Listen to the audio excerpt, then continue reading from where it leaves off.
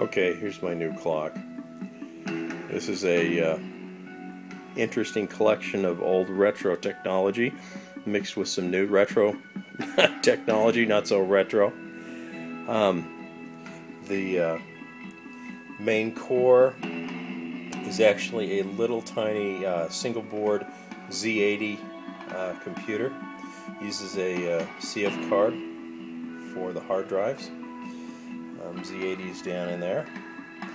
I've actually got a little daughter board on here that's going to be used to create the render the video, and that's sitting on top of some the serial I/O, and then over on the side you see a battery. That's the battery backup for the real-time clock.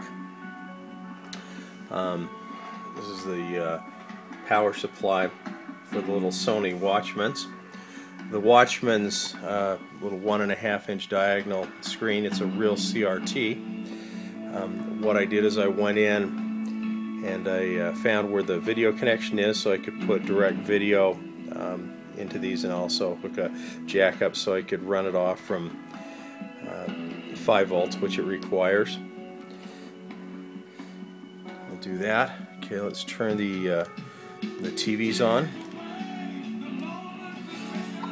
You see all those are warming up, and I've actually got a little message here for a friend of mine who's into clock building as well. So here we go. Let's see if it works.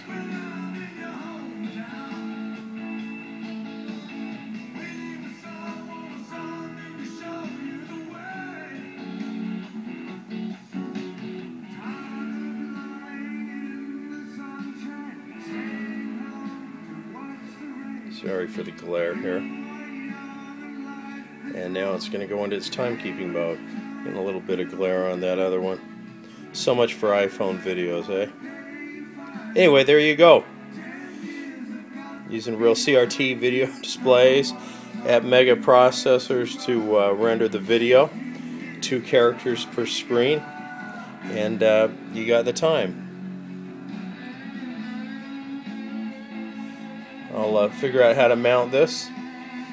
You guys enjoy.